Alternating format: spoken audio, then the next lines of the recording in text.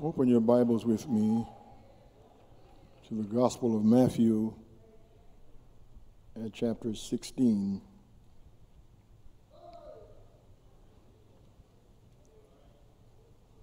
Matthew at chapter number 16,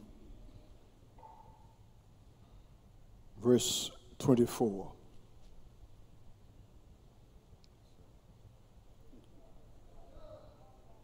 Then said Jesus unto his disciples, if any man will come after me, let him deny himself and take up his cross and follow me. Thank you. You may be seated.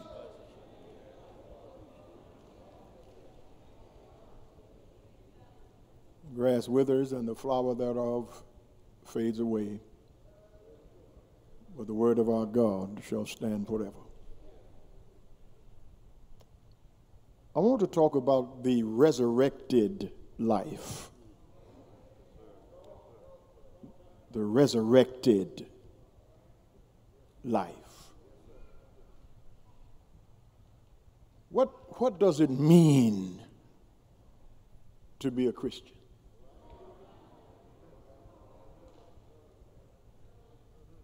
The answer is as varied as the many persons that you ask. For some, to be a Christian means church membership. For others, it is baptism or confirmation. Still others believe that being moral or religious is enough to wear the moniker Christian. I want to argue this morning that the answer is in the question. The word Christian literally means the Christ ones. It was first given to followers of Jesus in Acts chapter 11 at verse number 26 in a place called Antioch. Historically, the name Christian was a term of derision. It was a term of contempt because pagans were offended by the lifestyles and the preaching of the believers and gave them the name Christian as an insult. Sadly, to be Christian today is socially acceptable and expedient because it is classified as a religious sect, no more or no less than to be a Mormon or a Jehovah's Witness or a Buddhist or a Muslim or a black Israelite, because people are being told falsely that all roads lead to God.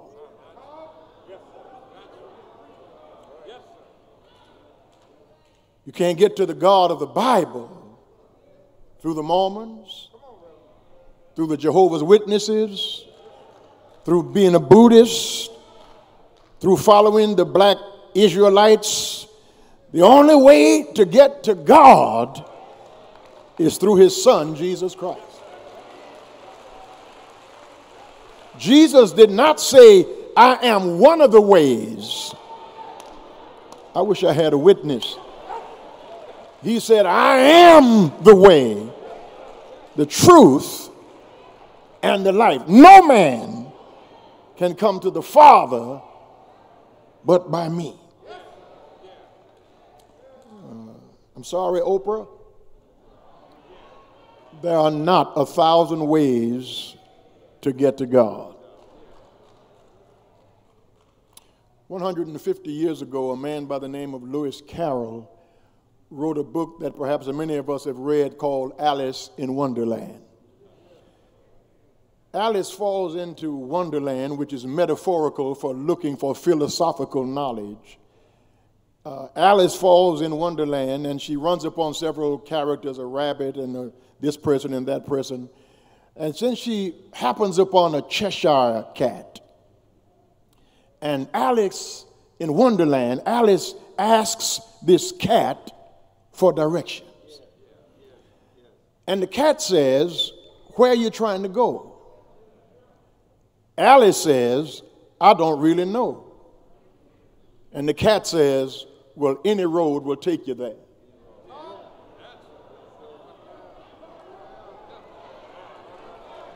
Somebody gonna get that on the way to Papa Doe. If you don't know where you're going, any road will take you there. But if you're on the way to meet Jesus Christ, to know God the Father, he says there's a broad road and there's a narrow road. And on the broad road, there's many travelers, but on the narrow road, there's a traveler every now and then. Because broad is the way, but it leads to destruction. Narrow is the way, but it leads to life eternal. Joining a church or being a good person or just claiming the name for yourself or for your organization does not make you a Christian. I've said to us before, if you can be a Christian sitting in this church, you can be a car sitting in your garage. You are not a Christian because I hear people say this often, and it bothers me, and I don't want to get into a deep conversation with them unless I have to. People say, "I don't go to church, but I'm a good person." There's none good. No, not a one. I wish I had somebody to help me preach. You think good people come to church? We come to church because we are no good. We come to church because we need to be forgiven of our sins. We come to church because we messed up just last week. But grace, I wish I had a witness. If we confess our sins, he is faithful and just to forgive us of our sins and cleanse us from all unrighteousness, because he knows we're going to mess up again.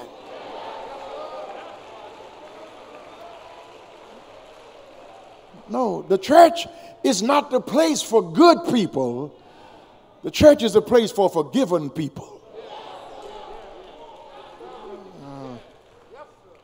To be a Christian means to be like Christ.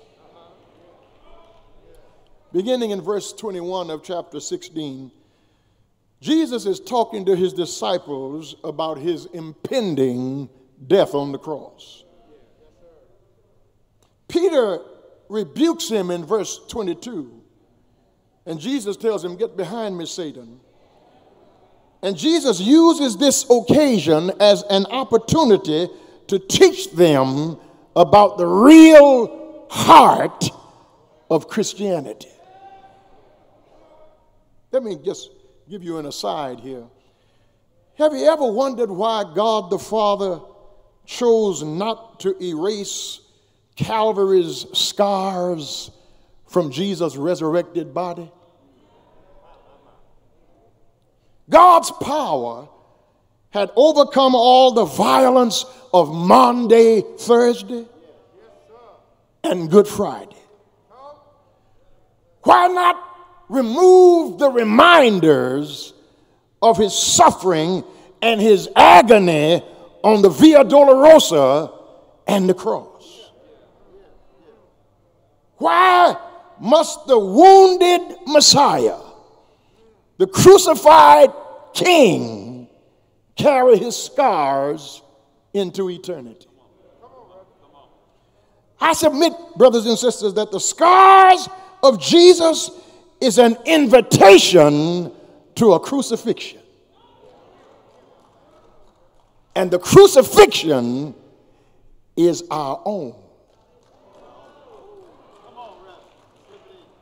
He invites us to come die.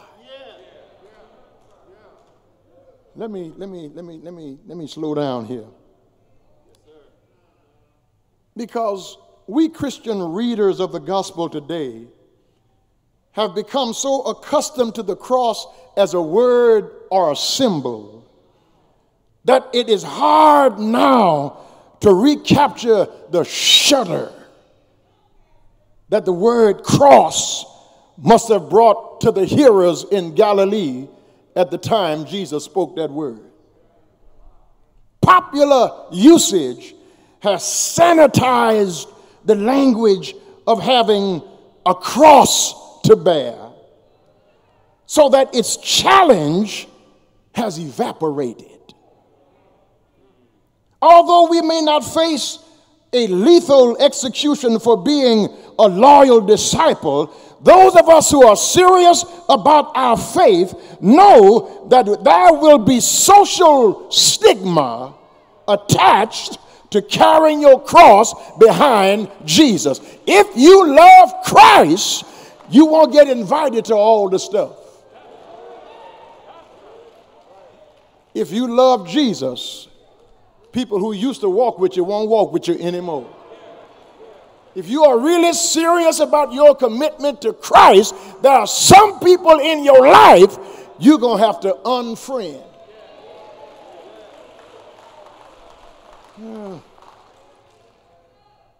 We would do well to remember the immortal words of Jim Elliot, who gave his life in martyrdom as a missionary to the natives of Ecuador. Jim Elliot says, "He is no fool who forsakes what he cannot keep to gain what he cannot lose." Until kingdom reality outweighs every consideration, even your own life, you are not a true follower of Jesus Christ. Now, the disciples of Jesus lived out indeed what was written centuries later by one who himself was martyred for his faith in Nazi Germany, a preacher by the name of Dietrich Bonhoeffer, who wrote in his book, The Cost of Discipleship, that when Christ calls a man, he bids him to come and die. The disciples, way ahead of Bonhoeffer, if I call them up this morning, they would testify that following Jesus cost them their lives. Peter was crucified upside down because he did not think himself worthy to be crucified like Jesus right side up. Andrew was crucified in the form of an X. Thomas, doubting Thomas, who became a believer after he touched the print of the nails in his hands and in his side, Thomas was pierced through with spears by 4 soldiers at the same time. Bartholomew was skinned alive. Matthew, who wrote the gospel, was speared to death.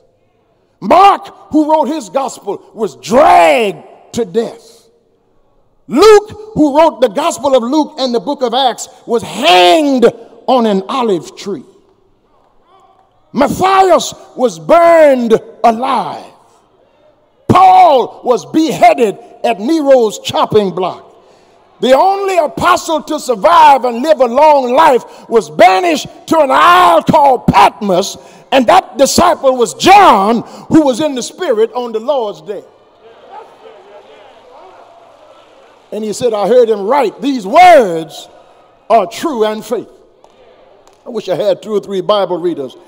John heard the resurrected Christ that he had seen in the flesh. Now he sees in heaven, says, right, that I'm Alpha and Omega. I'm the beginning and the end. I'm the first and the last. I'm he that liveth and was dead, but behold, I'm alive forevermore. If any man will come after me, let him deny himself, take up a cross, and follow me. Now, the first two verbs in this verse, deny and take up, are in the aorist tense of momentary action. In a moment, you can deny yourself. In a moment, you can take up your cross. That's in the aorist tense. But the third verb, follow me, is in the present tense of continuous action. You can take up your cross, you can deny yourself, but you got to keep following. Clearly, brothers and sisters, the impetus is on this matter of individual decision. Your mother can't believe for you. Your father can't believe for you. You can't have enough faith for your children. Your children have got to find God for themselves. You can pray for them, but you can't save them. You've got to get out of the way and let God save them.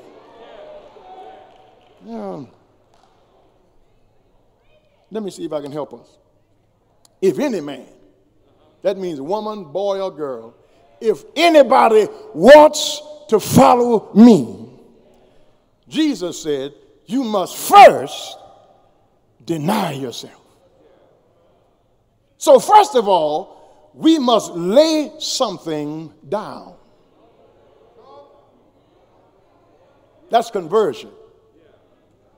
You have to lay something down.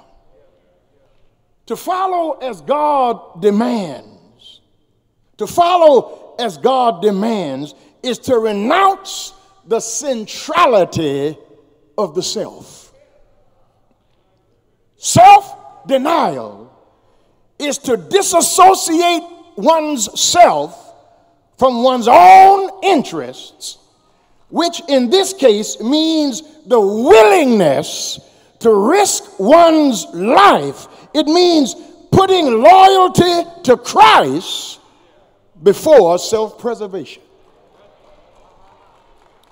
Romans at chapter 6 and verse number 11 reads, likewise, reckon ye also yourselves to be dead indeed unto sin, but alive unto God through Jesus Christ our Lord. Galatians at chapter 2 and verse number 20 says, I am crucified with Christ. Nevertheless, I live. Yet not I, but Christ lives in me, and the life which I now live in the flesh, I live by the faith of the Son of God, who loved me and gave himself for me. The reason, brothers and sisters, this sounds so hard is because it is. If being a Christian was easy, everybody would be doing it. But since it's hard, it takes people who are willing to lay something down. You've got to lay down your image of yourself. You've got to get off Facebook and put your face in this book.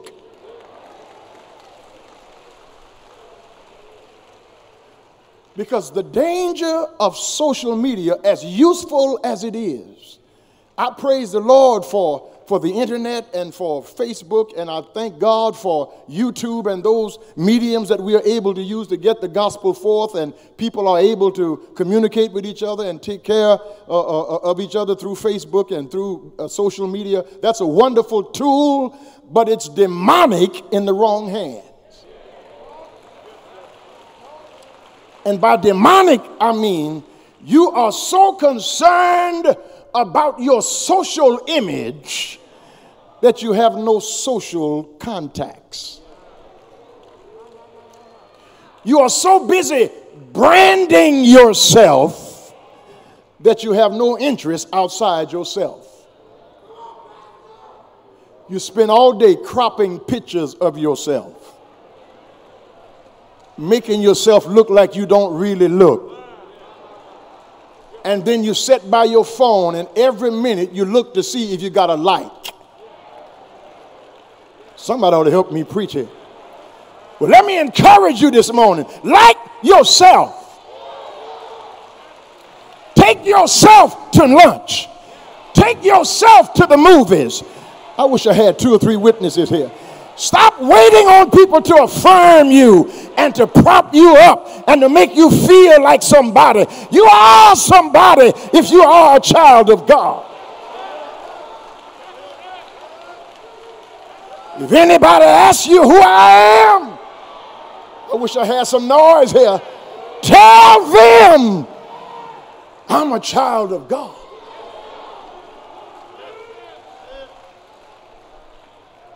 I don't care who likes me, who does not like me, who's on my side, who's not. If God be for us, I wish I had a witness. Who can be against us?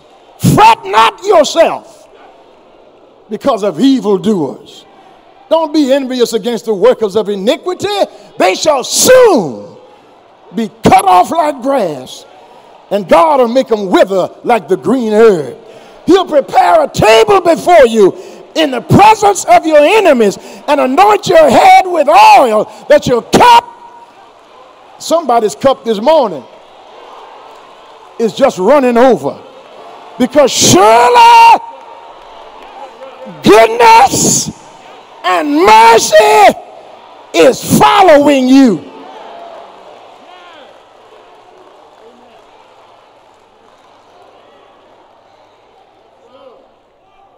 You didn't go to college, but look at where you are. You don't have a master's degree, but look what God has done for you. You don't live in a gated community, but you sleep at night. If it had not been, I wish I had some help here. If it had not been for the Lord who was on my side. Yeah. Listen. When you lay down interest in yourself, it's hard for people to hurt your feelings.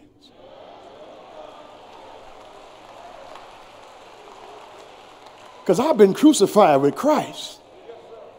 Somebody ought to help me preach here.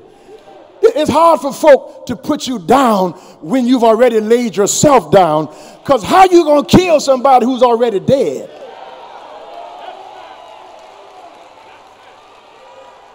You think you lying on me going to stop God from blessing me? You think you hating on me going to stop God from raising me up? God will let you be my footstool. He'll put a table before me, and all you can do is watch me eat.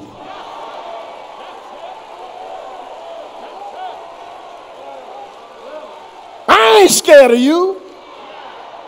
My Father is rich in houses and land. He holds the might of the world in his hand.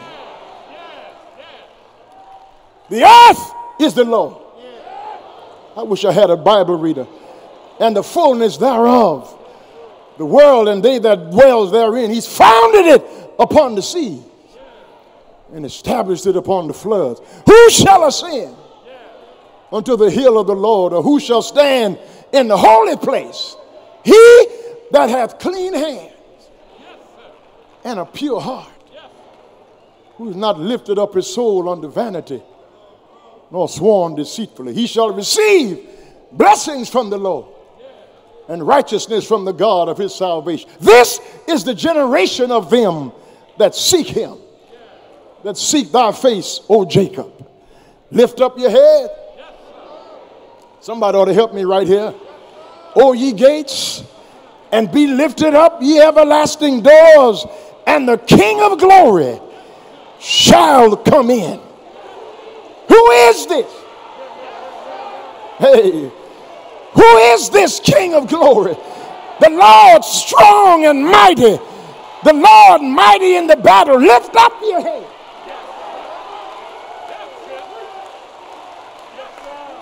O ye gates, and be lifted up, ye everlasting doors, and the King of glory shall come in.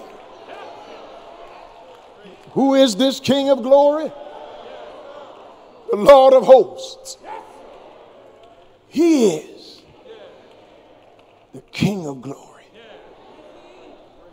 You remember when Joshua and the children of Israel were in the promised land and they were getting ready to handle Jericho, and Joshua went out on reconnaissance to check it out. And the angel of the Lord, a pre-incarnate visitation of Jesus, showed up right next to Joshua. And Joshua said, are you for us? Or are you for our adversary? And the captain of the Lord's host said, I'm not for you, nor am I for your adversary. Because when the Lord shows up, he does not show up to take sides. He shows up to take over. And if you can't handle it in your life this morning, move out of the way and let God take over. He'll fight your battles if you let him take over.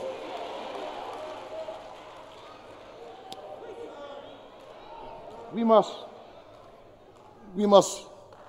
lay something down. That's conversion. But not only ought you to lay something down, we must lift something up. To lay something down is conversion, but to lift something up is commitment. If any man will come after me, he must deny himself. That's laying something down. But then you got to take up a cross. That's lifting something up.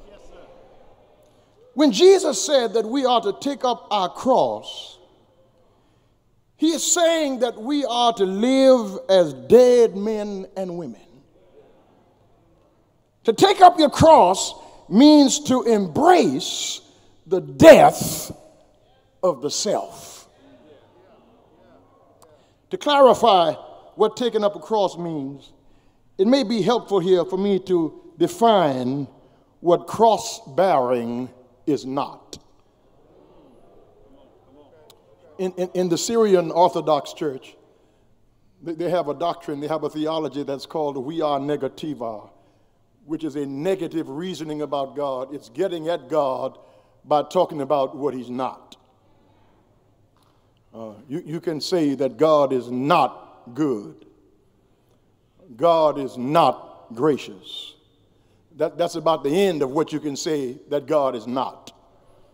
I can be here till in the morning talking about what God is.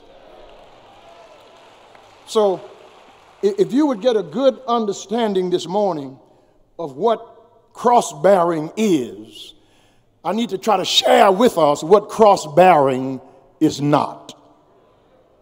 It is not a divorce. I'm going to preach this in a couple of Sundays. I'm working on it right now. I got a little word I'm working on about right there. And the word is from 1 Corinthians chapter 7. I'm just giving you a preview. My sermon is entitled, Being Single is Not a Disease, and Being Married is Not a Cure.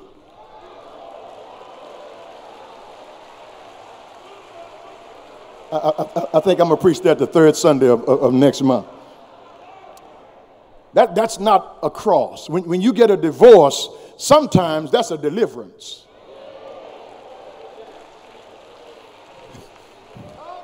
You shouldn't have been with that fool in the first place.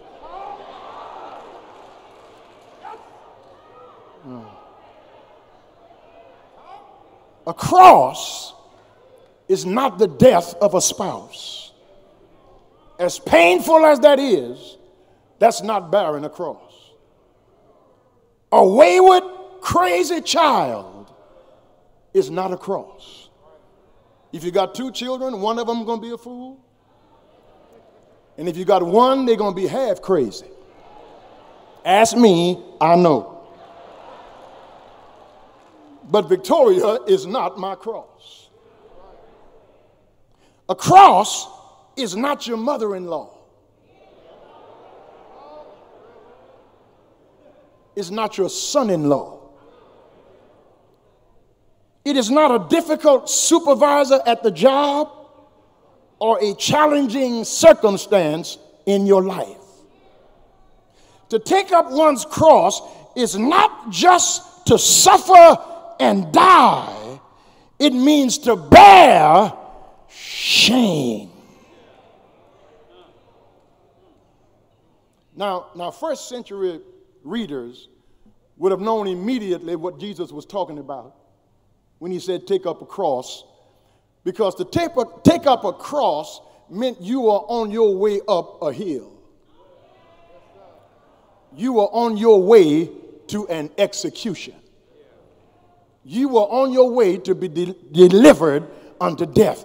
And not only did you have to die on the cross, but before you got there, you had to carry your own cross. And you didn't carry it at night. You carried it in the middle of the day. And then you were crucified naked to humiliate you, to shame you. That's why Deuteronomy says, cursed is he that hangs on a tree. To die on a cross, your name was blotted out of the family legacy. Your family was run out of town or run out of the village, because bearing a cross and dying on it was a shame. Now, brothers and sisters, hear me. It means you were willing to identify with Jesus' death, with his word, regardless of what it cost you. I'm trying to hurry with this little sermon, but nobody wants to talk about the dirty side of Christianity. Let me tell you what I mean by that. We live here in South Texas, and we know something in the southern part of the country about hurricanes. We are soon to come upon hurricane season.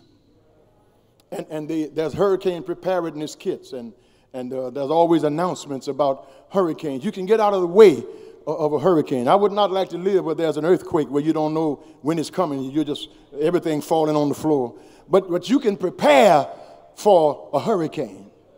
But even in all the preparation you do for a hurricane's coming, there is what is called the dirty side of the hurricane.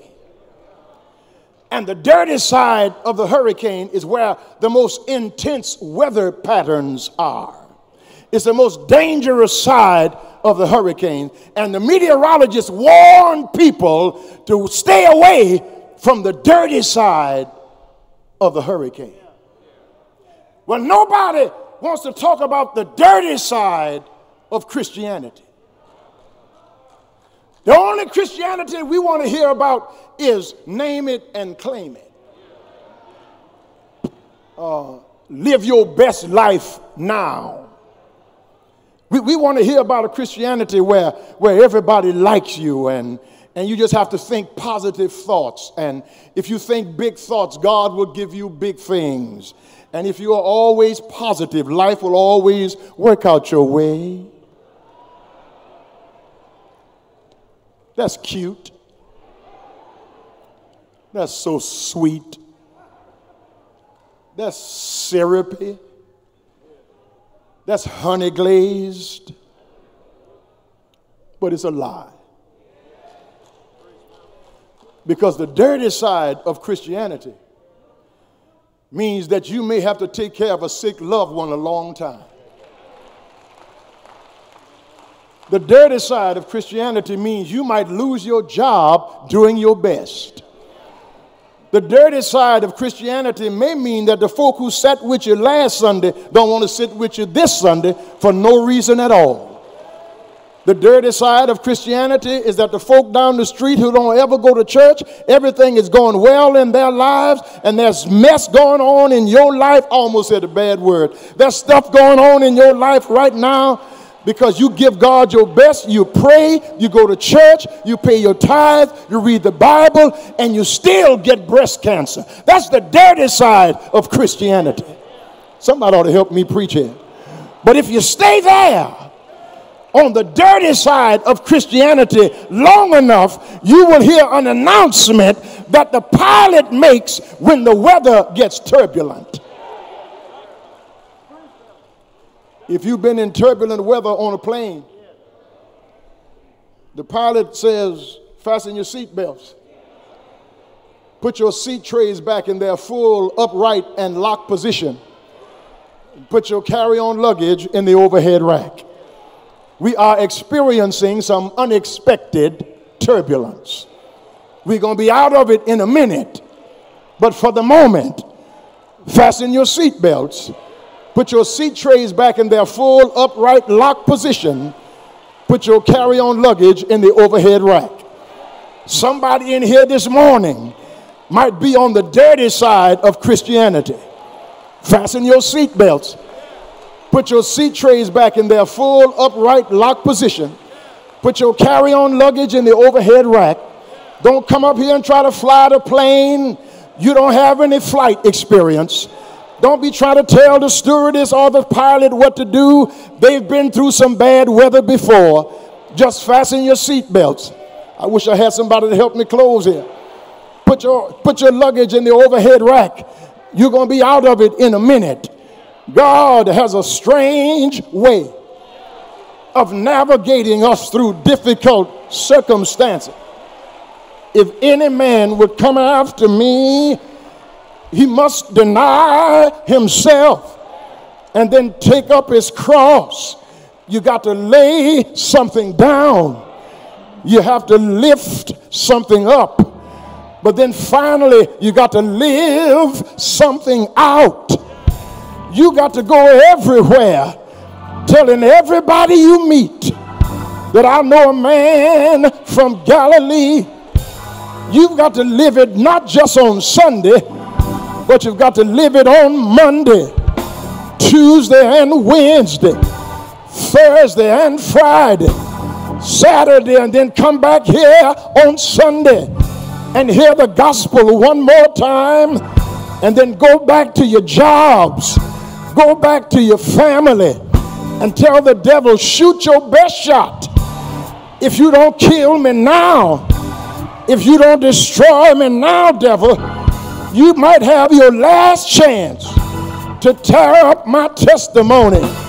You might have your last day to make me cry, devil. You better hit me while you can. You better pull me down while you can. Because if I get to that church on Sunday morning and be around my brothers and my sisters, if I get on my pew Sunday morning, if I get a chance to open my Bible and hear my pastor talk about Jesus, you might have had your last chance. Because if I get to Lily Grove and hear my preacher talk about Jesus, I know what he's going to say this Sunday, because he said the same thing last Sunday. He died, didn't he? He died. But early Sunday morning, he arose, didn't he rise? Is there anybody here trying to live your life following Jesus Christ? You're going to be lied on sometime. You're going to be criticized sometime.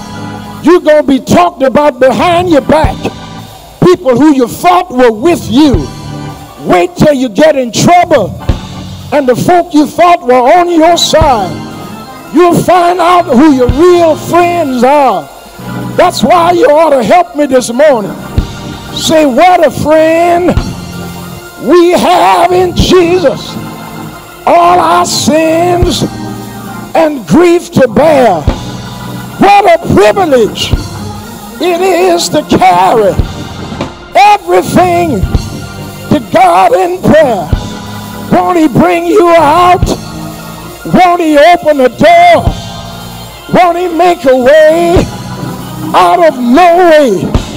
If God's been good to you and you're not embarrassed to testify, if God has made a way for you and you don't care who's looking at you, if God has saved you and you're glad to be in the service, one more time, why don't you look at somebody, tell them, I'm saved, sanctified, filled with his precious Holy Ghost.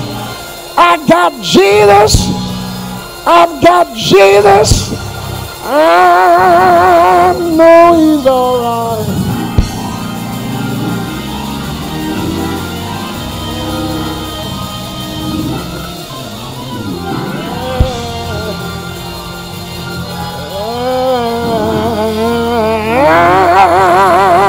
I know he's all right.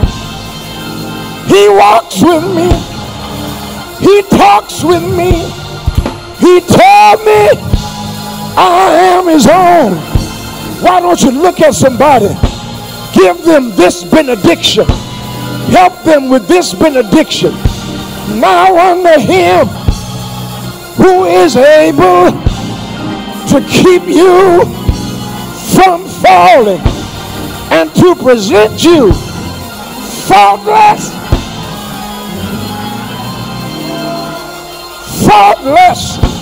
before the presence of his glory with exceeding great joy. Now unto him who is able to do exceeding abundantly above all you can even ask. Won't he do it? Won't he do it? Won't he fix it? I know he's all right.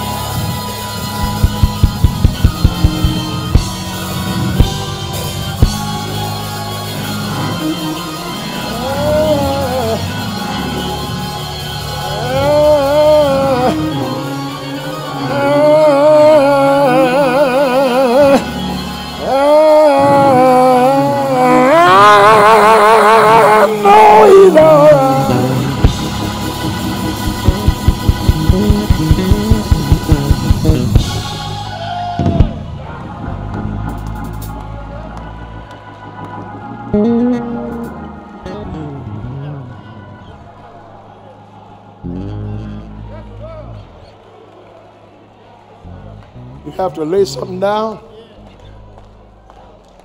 You have to lift something up. But the Holy Ghost will help you to live something out. I'm living this life so I can live again. There's a place that the righteous can call home. Somewhere where the wicked will cease from trouble and the weary can be at rest. Some glad morning when this life is over, when I'm through down here, I will fly away. No more sickness, no more suffering, no more sorrow, no more pain, no more death, because the former things are passed away.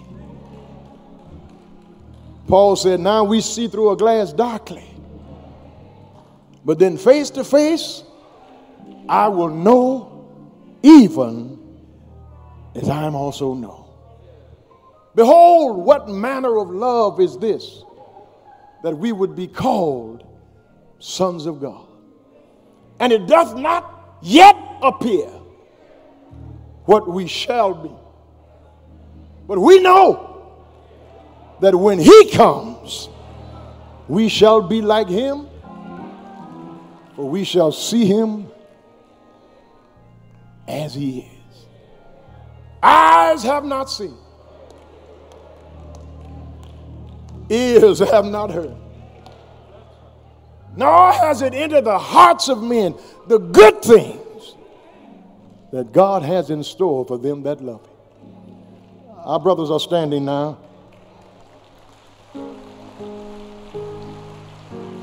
And maybe there's somebody here. Maybe there's somebody here this morning who has not yet trusted Jesus Christ as your Savior. Or maybe you know Jesus as Lord and Savior of your life, but you're looking for a church where you can come and live out your faith. You have to work out your own salvation with fear and trembling. Won't you do it today? Some glad morning when God bless you. I see you coming. Fly away to a home on God's celestial shore. Come on, baby, that's right. Somebody else is here this morning. God bless you. Oh, I fly away. Come on, man, that's right. Do it now. Oh, Lord, fly away. Oh, when I die, hallelujah, by and by. Just a few more weary days and then weary days and then I fly away to a home where joy shall never end.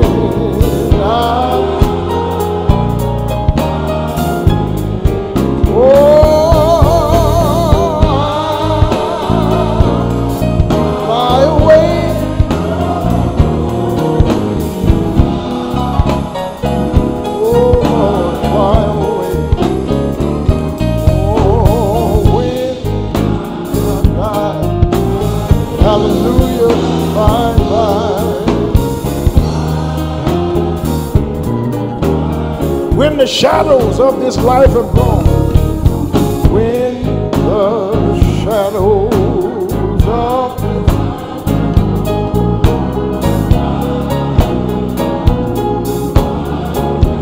like a bird from prison bars have flown, like a bird from prison bars have flown.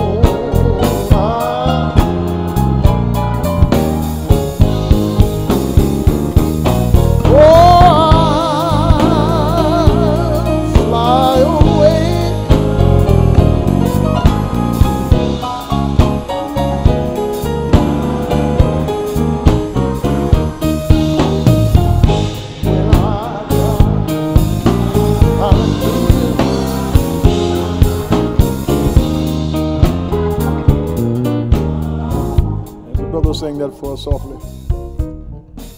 Soon I will be done with the troubles of this world. Paul said, we know. We ain't guessing about this. We know that if this earthly house of this tabernacle is dissolved, we have another building, a house not made with hand. I know that there's a place called heaven, and I've decided to make heaven my home. My mother is there, my father is there, my brothers are there, my grandmother is there, but all of them have got to wait, because soon as my feet strike Zion, I'm going to lay down my heavy burden, and I want to see Jesus and tell him thank you for all you've done for me. Thank you for heavenly vision. Thank you. You met me at the gates of hell. Thank you that you cut loose my stammering tongue and took my feet out of the miry clay. I'm going home to be with God. But I've got to lay down something. I've got to pick up something. Then I've got to live something out. You don't just serve God till you get old. You serve till you die. You don't serve till you get tired. You serve till you die. The race is not to the swift. The battle is not to the strong, but to whomever can hold out to the end. Jeremiah says, if you run with the footmen and they've wearied you, how shall you contend with horses? If you can't make it in the land where peace and prosperity abide, how are you going to make it at the swelling of the Jordan? The book of Proverbs says, if you faint in the day of adversity, your strength is small. But if you lay something down and lift something up, he'll help you to live something out. Oh, I fly away, glory.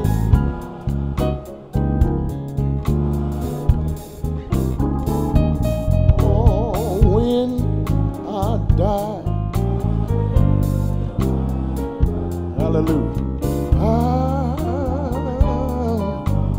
Just a few more weary days and then.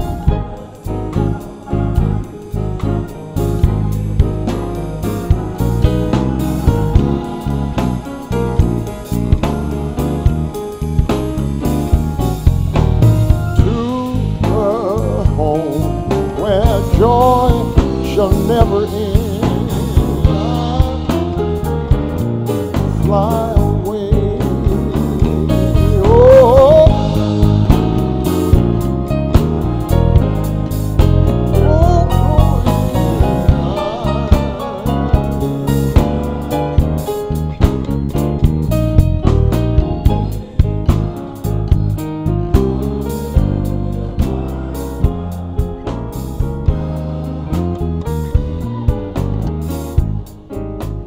invitation has been extended to you, and always it is yours, either to receive or to reject. Let's give God the glory for these who have joined our church today.